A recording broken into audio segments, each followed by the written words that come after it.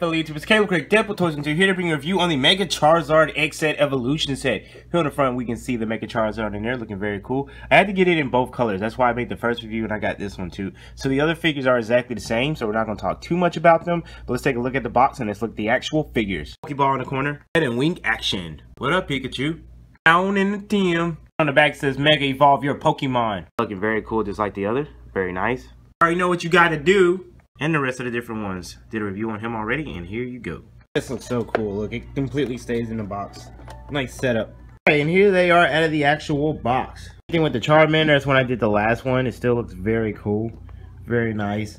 Paint job on it is really good. Liking that. Which is still on fleek and very accurate to the show. Still wish the flames were kind of intertwined with each other a little bit more instead of just yellow. Here we have Chameleon. He's the exact same. I still hate that he's kind of slanted there, which he was straight up, and that thing could be sticking up a little bit. But still very cool. Eyes still look like they're stickers. Same one. Here we have Mega Charizard X, looking epic. I'm loving the flames in his mouth. As you can see, they're actually a very light and blue color. They look very nice. Now, I like why I think they actually had to keep his mouth closed so that they could do the design for those flames, but I'm not complaining. That looks pretty cool.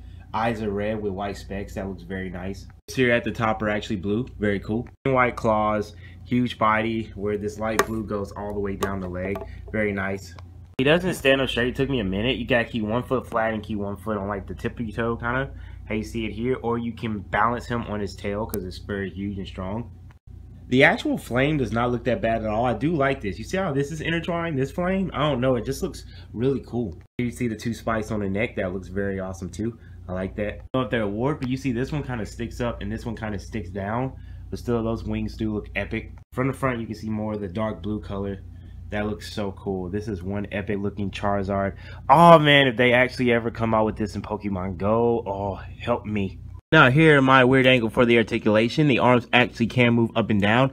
That is very cool. Holy snap, that looks cool. I didn't even talk about that. That is very awesome. And here the legs are very stiff and they can move. I don't want to move them because this is how I got them to stand with the legs like at this angle. So I don't want to change that right now. But the arms can move up and down. Here, the little action you have is that this neck can move. Oh, the mouth does open, you guys. Wow, so the mouth does open. Very cool. Still opens with the flame in there. And the wings, of course, you move one wing and it moves the other wing. So that's very cool, those little mechanics in there. Loving it.